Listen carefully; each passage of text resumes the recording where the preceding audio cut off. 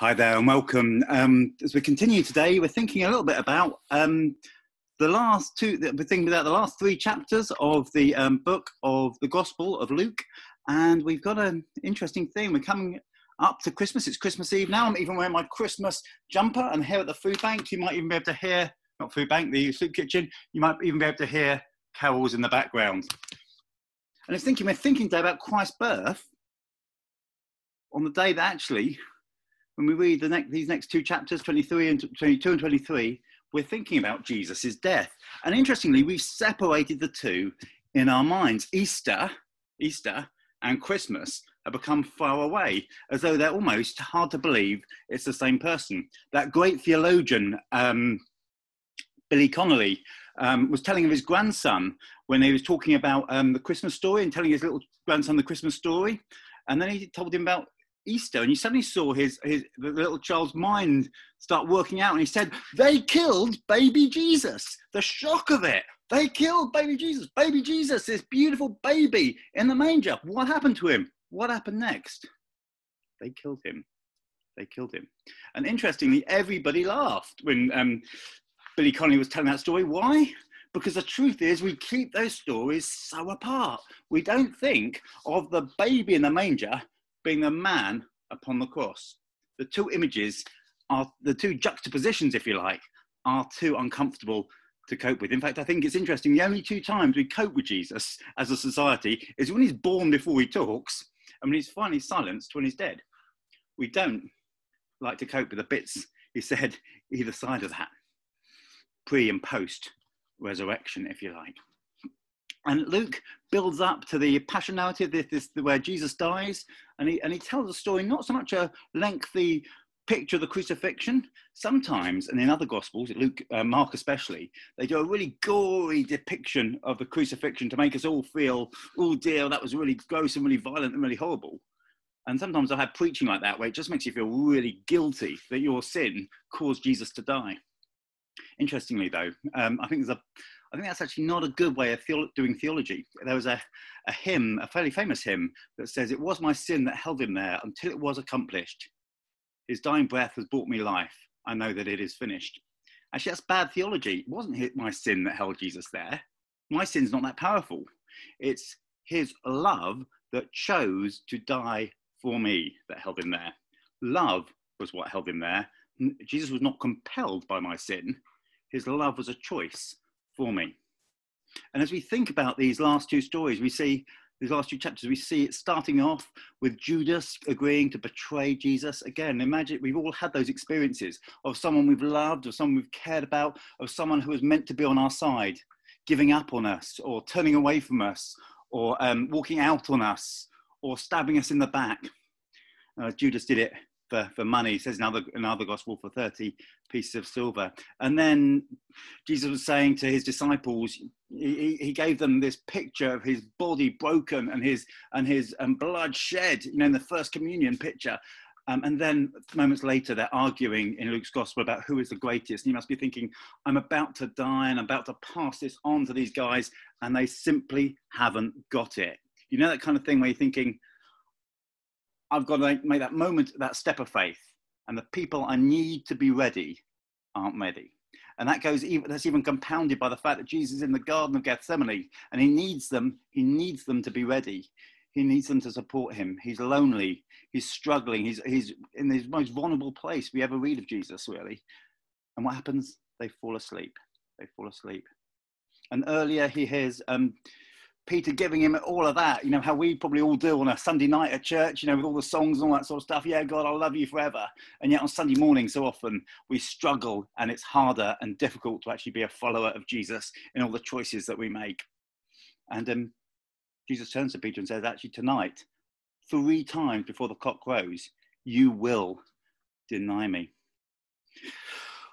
We then see the whole story continue to pan out, from the Lord's Supper to a rest in the garden, to Jesus praying on the Mount of Olives, to Peter actually disowning Jesus 3 times, and then being mocked by the guards who hit him and say, prophesy, with his blindfold on.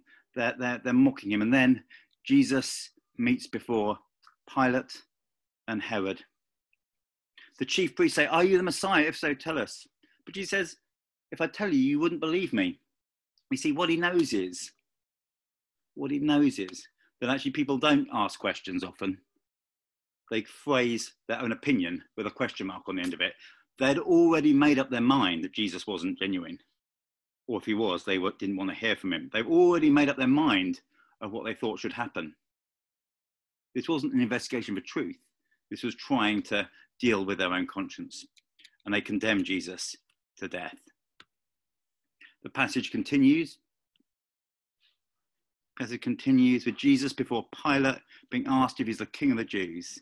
Pilate tries to let him off, but the crowd keeps shouting, "Crucify, crucify!" And again we see Pilate trying to let him off, but there's a choice between Barabbas or between Jesus. And again, this is an interesting choice, because actually, when anyone who's read the Gospel of Luke up until now will know that's not the choice that Luke's giving us.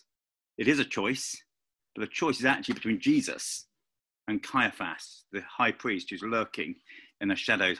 But Caiaphas, the high priest, is this sort of almost the sort of sneaky figure underneath it all. You can almost see, there. And they say that's a choice. Are we going to be the religious people that preserve the status quo, that preserve that like things how it are, that are judgmental, that all this kind of way that's not the way of Jesus, what Jesus calls the broad way where many follow? Or are we going to choose Jesus, which is the unlikelier choice, the tougher choice, the difficult choice, the choice that calls us to pick up our cross and follow Jesus? And then we see Jesus stumbling under his cross, and Simon of Cyrene, a guy probably from an African, probably carrying the cross with Jesus. And I think there's a great picture there where Jesus was probably praying, "Lord God, I can't do this." In fact, he says that, if it's possible, take this cup away from me. And he needs God's strength to help him do it. But he also needs a human being to walk alongside him to help him doing it. And that's a picture we both need God's help and and one another's help to follow Jesus, to carry our cross. And we see that passage ends with two criminals either side of Jesus. And hang on, just going to pause this for a second. Sorry. Right.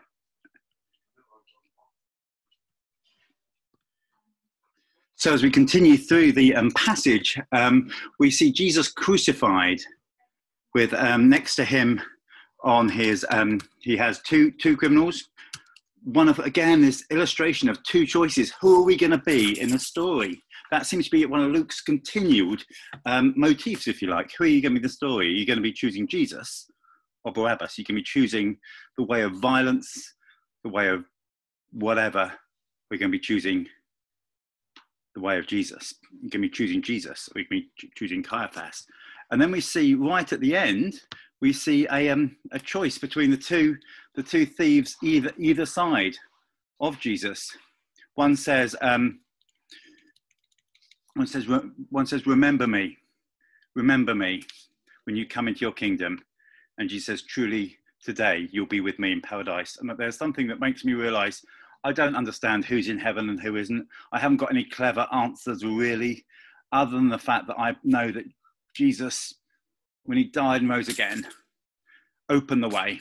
And even though that guy was like literally minutes, maybe even seconds away from death, that Jesus was still able to save him by the act he was doing.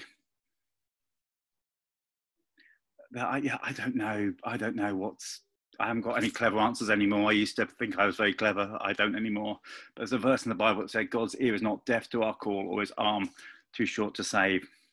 I also think, as if we go back, I lost my train of thought earlier, that when we see Pilate wanting to make the right decision, and yet the pressure got to him, and he ended up making the wrong decision. I was thinking, what of us? What of this message today? There's so many pressures to make bad choices. There's so many pressures to go in opposite directions. There's so much pressure. But actually, what are we going to do? Are we going to make the right choice or the wrong choice? Are we going to do the right thing or the wrong thing? Are we going to go Jesus's way or our own way? Are we going to choose Barabbas or Jesus? Are we going to choose Caiaphas or Jesus? Are we going to be like the thief that received eternal life? Or are we going to be like the thief who died next to Jesus with no assurance of hope?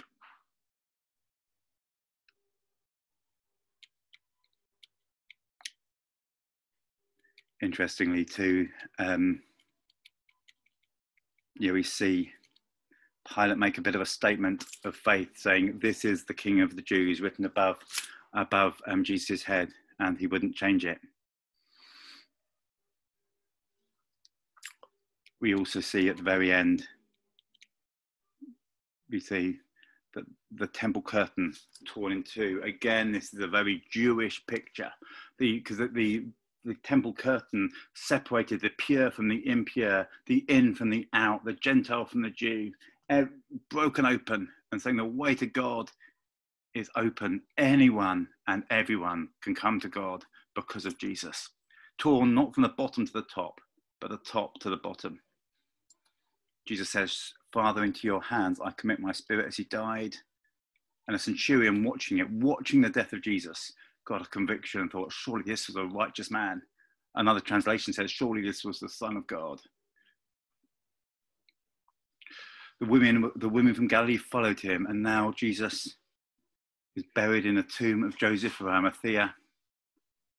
And the women who come from Galilee followed Joseph and laid and prepared his body. Interestingly, there is no reference to any of the disciples being with Jesus, but yet there's stories of the women being there. So this Christmas Eve, as we think about Jesus' birth, today also we think about, in our passage, we think about his death. Jesus, who was born, lived, and died. Too often we try and make Jesus' birth sanitized, like a one-off story. One of our assemblies recently we held up a videotape, and we said that in olden days when we used to use videotapes, we used to stop the tape, the bit we wanted to watch, or we used to fast forward it. Too often I think we stop the tape just after Jesus is born. My challenge for each one of us is let's be people that play the tape, hear the story of Jesus, hear and encounter the death of Jesus, and tomorrow we encounter his resurrection. Or later on today we'll encounter his resurrection. We'll probably do it tonight. Thinking that Jesus was born, died, and is alive today. Jesus' death cannot be divorced from his birth. Jesus came to do something, and his mission culminated with a death on the cross for you and for me, that each one of us can be forgiven